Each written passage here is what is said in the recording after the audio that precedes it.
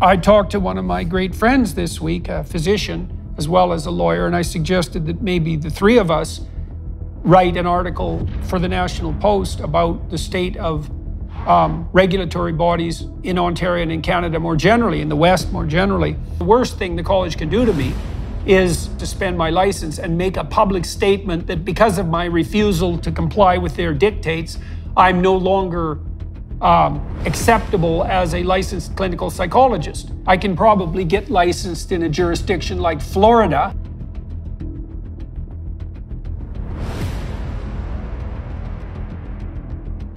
But what, even being in Canada is unpleasant now. I feel like the political landscape has ruined the country, and it's because of people who hide behind, well, or just hide in anonymity and pressure other people for being harmful. Yeah, using bureaucracy. Yeah, so whatever. They shouldn't be bullying Yeah, people. well, and they're not just bullying you. Like, obviously, we've had other doctors reach out to say that they're being pressured, their license is being pressured because of their conservative opinions on Twitter. That's not what these regulatory reports are for. I talked to one of my great friends this week, a physician as well as a lawyer, and I suggested that maybe the three of us write an article for the National Post about the state of regulatory bodies in Ontario and in Canada more generally, in the West more generally. But the point is that even though he's a very brave man and he's made a lot of public statements already, he's intimidated enough by the College of Physicians so that even though he knows that this would be politically effective, he feels that he's not well defended enough yet to take this on fully. One of the things that made me able to do this from the beginning when the university came after me was that I had 3 independent streams of income. I could lose 2 of those, any 2 of those, without, being destitute and putting my family at risk. The worst thing the college can do to me is, well, the worst thing they can do is suspend my license and make a public statement that because of my refusal to comply with their dictates, I'm no longer acceptable as a licensed clinical psychologist. I don't want to be in a position where faceless bureaucrats motivated by a political agenda and whatever envy and resentment they carry in their dark and nasty little hearts have the opportunity to strip me of something that I spent a decade of extremely hard work earning.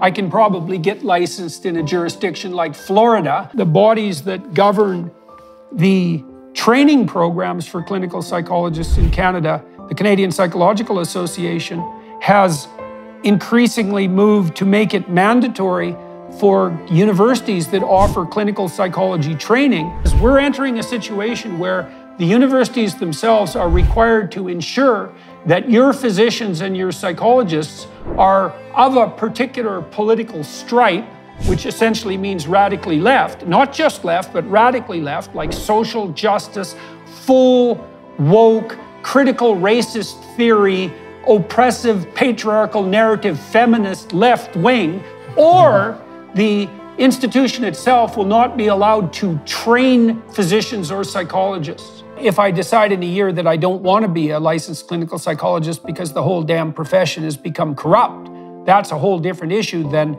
letting this pack of craven commissar cowards organized behind the scenes utilize the complaints of random people online to justify their own envy and desire to prosecute and then fold in the face of that opposition. It's like, I'm not going to do that. The only thing you have in a complex situation is the truth. That's all you have.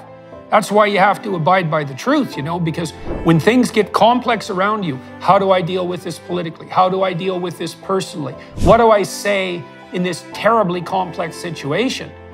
All you have there that's solid ground is the truth. And one of the things to reflect upon in relationship to that is that's also why you have to live honestly. The reason you abide by the truth is so that you can say what you have to say about what you've done and who you are, and you can do that under impossibly difficult circumstances, and possibly that will sustain you through that in circumstances where if that's not possible, you're just going to get crushed. And people might say, well, being investigated by your professional body isn't exactly a life-threatening event and you're just whining. It's like, look, for all you people who think that this is such a walk in the park, I'll tell you two things.